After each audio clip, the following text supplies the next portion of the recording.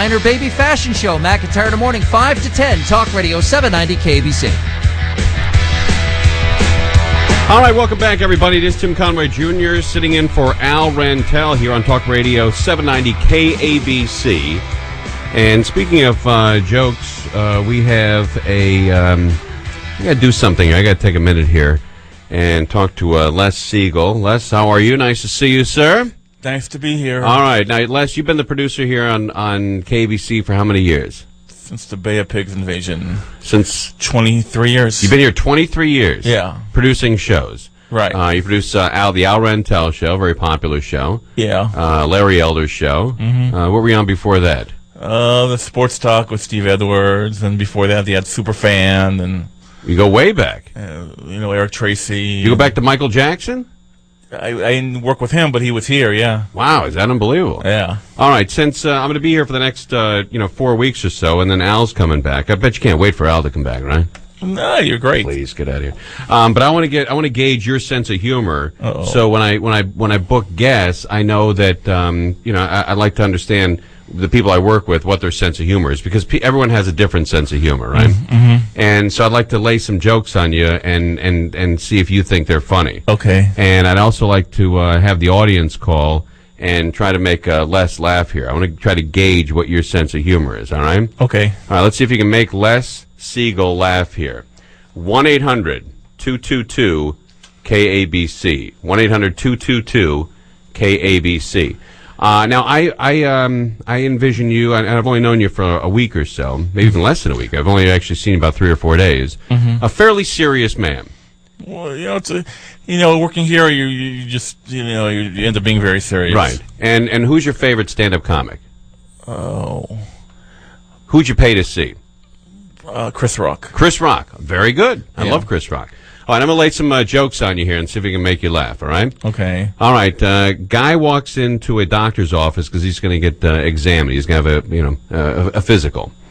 And he takes all his clothes off. He gets up on the table, and the doctor is looking at him. He goes, okay, the first thing I'm going to have to ask you to do is, I hate to say this, but you've got to stop masturbating. And the patient's like, why? And the doctor says, because I'm trying to examine you. Okay, good one. See that? Yeah. He's actually, hitting that stick while he's getting examined. All right, here's another one. There's a sign in the window. You don't hear these on KBC. Yeah, you very rarely hear that on KBC. Right. I'm trying to loosen it up a little over here until I get fired. Until Al comes back and they're like, "What the hell happened over there?" When Ray Bream was on, we didn't do this. I know. Well, Ray's also a very funny guy. Yeah. But I like to see how long it'll take before they ask me to stop coming back here. Okay, here's another one. The guy walks by a pet store. And it says, talking dog for sale, $5. So he walks in the pet store. He goes, hey, where's the talking dog for $5? He goes, he's in the other room. So the guy goes in the other room and says, hey, you the talking dog? And the dog goes, yeah. He says, well, what's your story? He said, well, I used to work for the CIA. And then before that, I worked for the FBI. And even before that, I worked for the New York Police Department. And I was the undercover cop because I could go into the mob and then report back to the cops and tell everybody what the mob was doing. And I was like a snitch on the mob. Mm-hmm. He goes, you've had a fascinating life, dog. He goes, yeah. He goes, really, And before that, I actually belonged to Ronald Reagan and sat in the White House there for 8 years. So the guy goes to the counter and says, how much for the talking dog? He goes, $5. He goes, $5? Why is he so cheap? He goes, because he's an effing liar. I don't get it. So cheap because the dog's a liar. Oh, okay. All right. Great joke, man. All right, here's another one for you. Okay, good Here's one. another one for you, Les. All right. Analyze that one. Again, folks, I'm trying to make Les laugh here, so easy. If you'd like to chime in and try to make Les Siegel laugh, again, a fairly serious guy, 1-800-222-KABC. Here's another one. Traveling door-to-door salesman. He's running down the block, knocks on a door. 8-year-old kid answers. He's wearing nothing but his sister's bra. He's covered in KY jelly, and his mom's underwear is on his head. And the traveling salesman says to the kid, "Hey, your parents home?" And the kid goes, "What the F do you think?" I like that one. Yeah, it was It's a decent joke. It's a good one. It's a solid joke. Yeah. All right, here's another one for you. What's better than winning a gold medal at the Special Olympics? Well, I'm going to like this one. What? Yeah, not being retarded. It's a solid joke. It's a solid joke. All right. Yeah, you can use that one. I'm going to use that one. Yeah, absolutely. Tomorrow at coffee. Okay. All right, let's talk to Eric here in Los Angeles. Eric, you're on Talk Radio 790 KABC. How are you, sir? Not too bad. How you doing? All right, you got a joke there? Try to make Les laugh? Yeah, it's a little short one here. It's kind of a quip.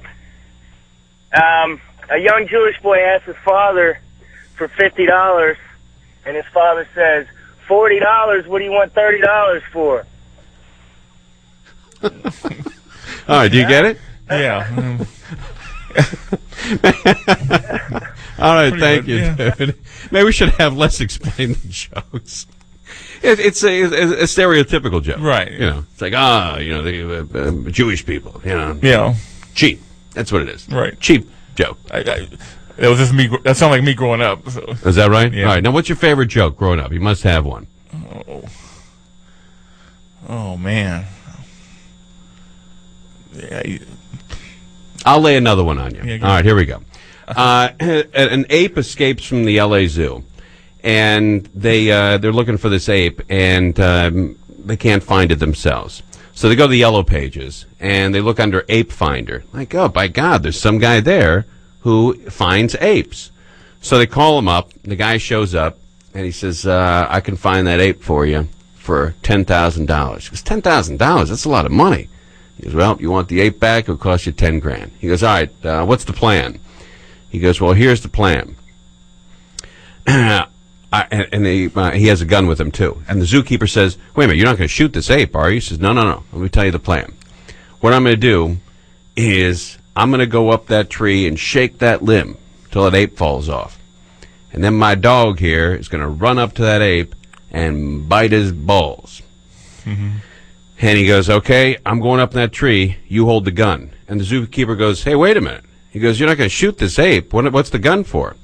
He goes, well, if I fall out of that tree first, you shoot my dog. Yeah. Decent joke. Decent good. Yes. Just trying to gauge Les's humor here. I remember I'm just one of these fat producers. Ah, please. And by the way, how old are you? You in your 40s? Yeah. 40 what? 50. 50 years old. Yeah. Oh, you look in good shape for a 50-year-old. Oh, thanks. Look at you. I remember listening to you on it was the Larry Elder show. Yeah. And you were on one night, and Larry had just explained something, and then said to you, "Hey Les, what did I just tell the audience?" And you didn't know. And I think Larry said, "Well, if you're not listening to the show, why would I expect anybody else out there to listen to the show?" Okay, I got one. All right, here we go. Les Siegel's first joke. Is this your first joke you've ever told on KBC? Yeah. All right, here we go. I'm stealing this from Jim Healy. Okay. This is an old horse racing joke.